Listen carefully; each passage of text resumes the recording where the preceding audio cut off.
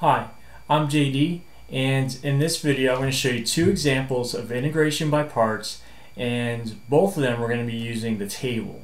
So if you would, pause the video and see if you can try to do these on your own. Alright, the table is very simple. First, you make a table. And with the table, it's going to have basically three columns. One's for the sign, one's for the derivative, and one's for the integral.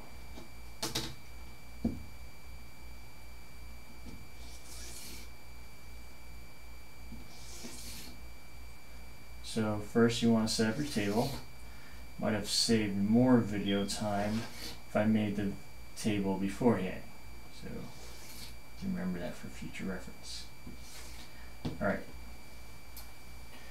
What I'm going to do is I'm going to put the derivative here and the integral here. Now, on the side, the sign changes. So plus, minus, plus, minus, plus. And it's going to keep on doing that. Now, with this problem, first you write both of them here. Now, pretty much you can do this in your head, right? What's the derivative of x? 1. What's the derivative of 1? 0, and it continues being 0. Now, what's the derivative of e to the 2, or sorry, the antiderivative of e to the 2x? Yes, it's going to be 1/2 e to the 2x. What's the antiderivative of that? 1/4 e to the 2x, right? Because whenever you integrate it, you need the derivative of this. So you need to put the 2 in here. The way that you balance out the 2 is you multiply by 1/2. 2 times 1/2 is 1. So that's going to keep on going like that. Right? And then just do the diagonals. Now once you get to 0, like that, you can stop. You don't need to go on, because that's not going to be there. So then you have, and it's the plus sign, because that's what's here, right? So it's plus x times this. So it would be 1/2 x e to the 2x. And then it's minus, so it's a minus 1 times this. So it's a minus 1/4 e to the 2x. And then plus c, because it's a indefinite integral. Now you do the same thing with this one. For this one, I'm just going to go like this, just for sake of time, because setting up the other guy was too long.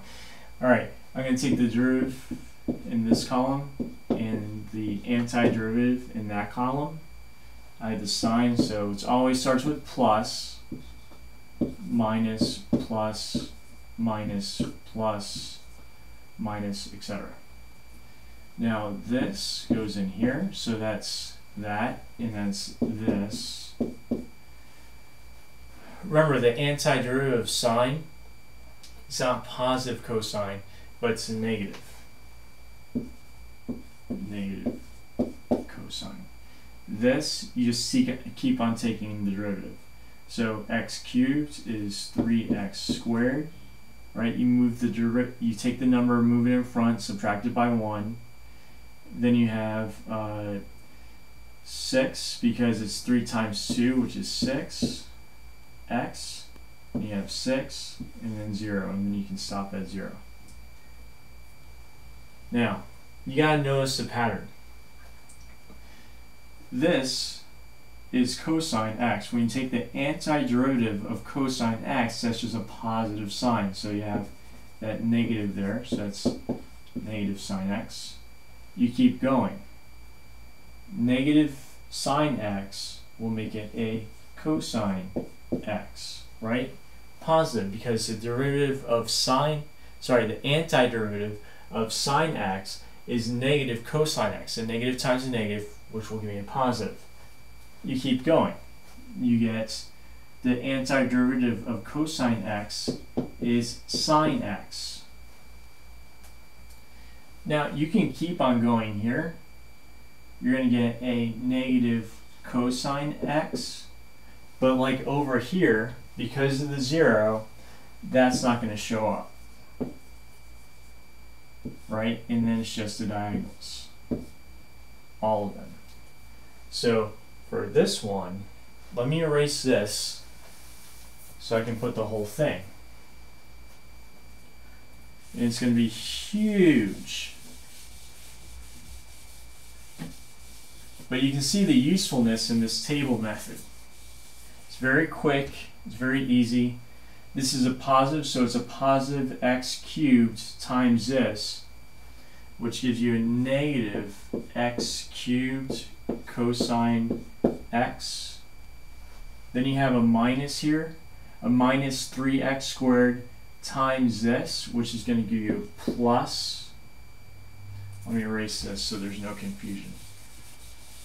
Which will give you a plus, where was I?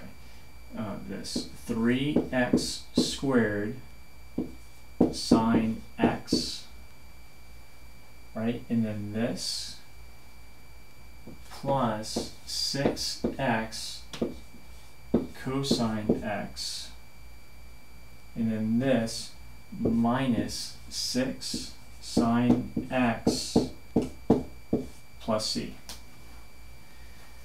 That's it. So that's using the table method, and it's really straightforward.